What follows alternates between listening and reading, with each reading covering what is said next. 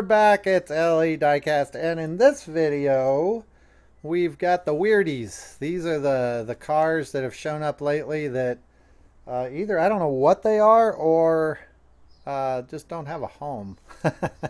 To start with, though, these are not the Weirdies right here. I got 3 challenge cars, and I don't know if everybody knows what a challenge car is.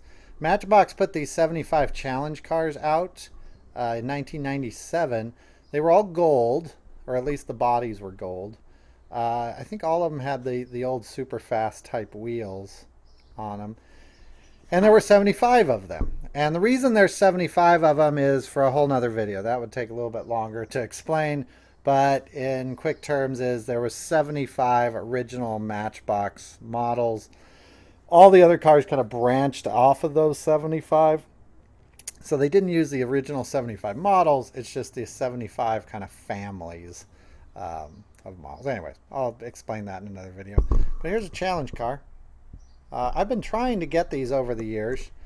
I have about half of them. Anyways, that's the Volvo container truck. We've got the garbage truck in gold with the white back. By the way, I should mention, 1 of 10,000.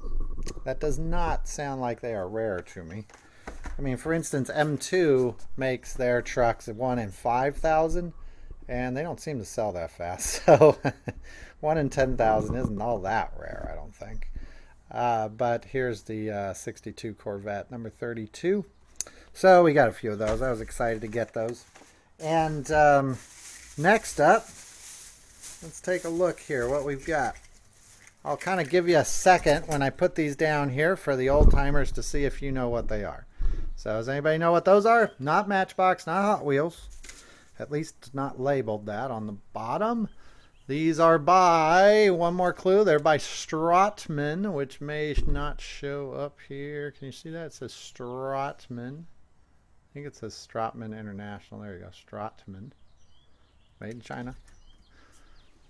These are Taco Bell cars. Yep.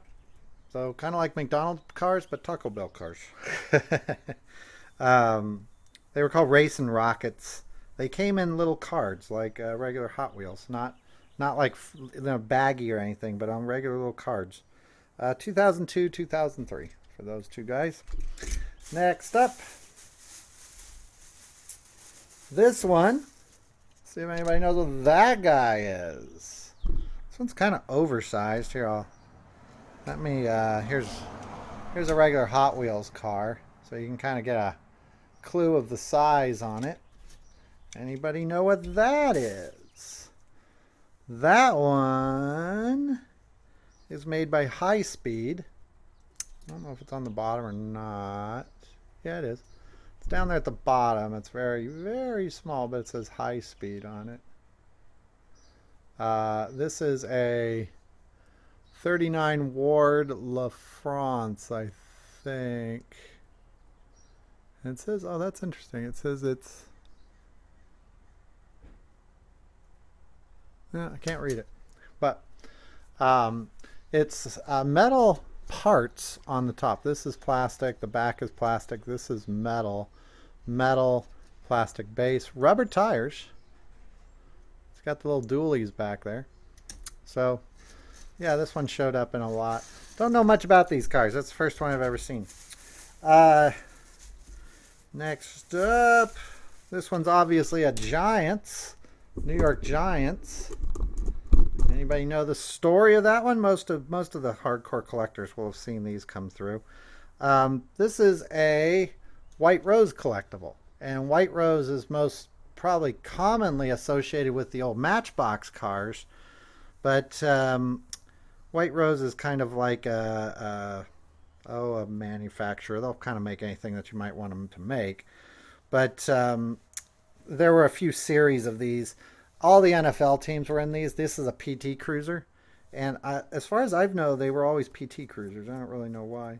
If this was on its card, it would be from 2001. And it would have Ron Dane on the card. What was his nickname? Rumblin' Ron Dane or Dancing Ron Dane? Something like that.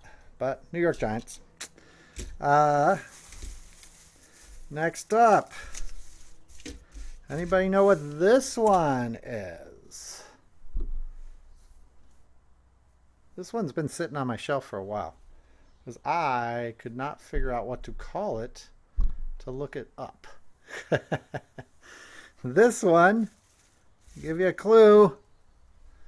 It's got a screen on the bottom.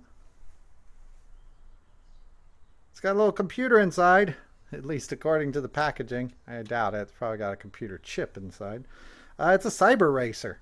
There were 4 different ones of these. If you're trying to figure out what car that is, this one was called the 70s muscle car. So it's all cars jammed together. It's got 455 written on the back. It's got its little racing stickers on the front. It's got its stripe. It's got the big tire in the back, small tire in the front. It's got pipes coming back here. It's a little bit of every car. 70s muscle car. Yeah, these would go on the track and like break down or need a pit stop basically. And then you'd flip them over and you'd hit these little buttons and it was like a Tamagotchi. So it's like a pocket pet Hot Wheels. This one does not work, by the way.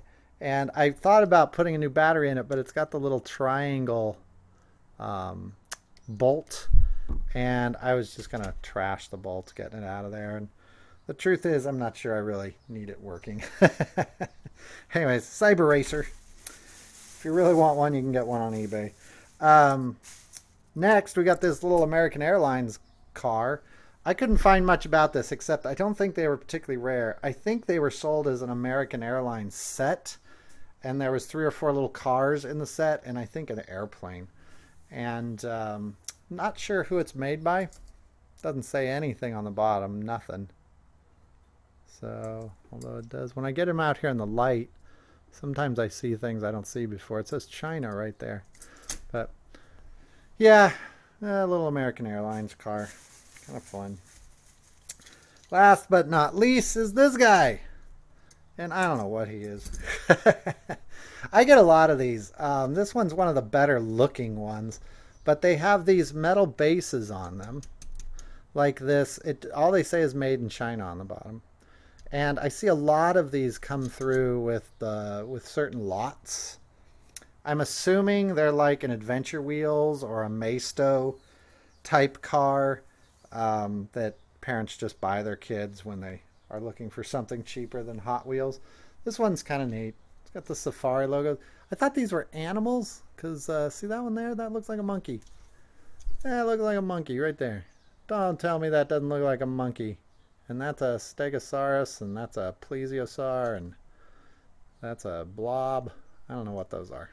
It's kind of interesting that if you're a safari truck, but your tampos look like you just hit a giraffe at high speed. So I'm not sure what those tampos were supposed to be, but I'm keeping that one.